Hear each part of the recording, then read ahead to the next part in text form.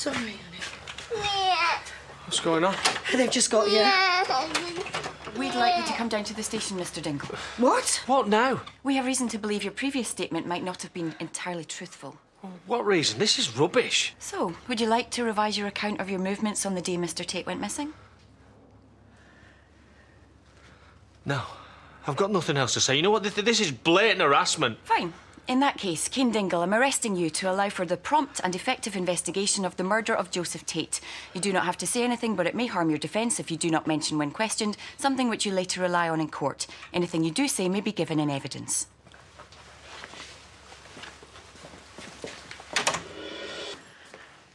So go on, what did the police take? Laptop, papers, sat nav from his car. Oh, yeah, because everyone keys in a postcode when they're trying to bury a body, don't they? Charity. Sorry. You know, I haven't heard from Debbie.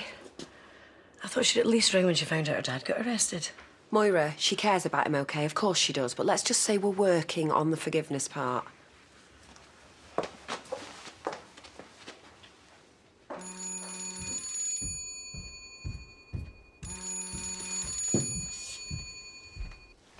Hello? Hey? Moira? No, it's Charity. She's just gone upstairs. She's giving Isaac a bottle. So what's going on? Have they charged you? Not yet. Oh, right, so you're just ringing for a little chat, are you? Wow, hot and blue, I've gone soft. I told them I needed to sort out childcare. Will you just shut up and listen? You are in no position to snap at me right now. Right, you need to go round to Graham's and tell him I explained about meeting Joe. Sorry, what? Graham was with me. Right? I warned Joe to stay away from Debbie, and we both watched him walk away.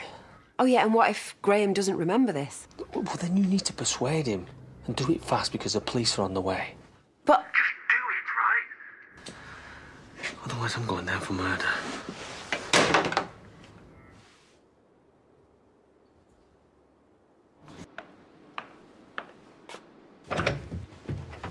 Mr. Foster, can I come in? I expect you're going to anyway. This is about Mr. Tate, I assume. You don't sound overly worried. Close friends and family are usually quite alarmed at this point. I know Joe better than anyone else. That's why I'm not worried. We're no nearer to establishing his current location, so we're now concerned for Mr. Tate's safety. Joe would be very flattered by all this consternation, but like I told you, he didn't disappear, he left. Which I believe is a free man's prerogative. So remind me, what were your movements on the last day Mr. Tate was seen?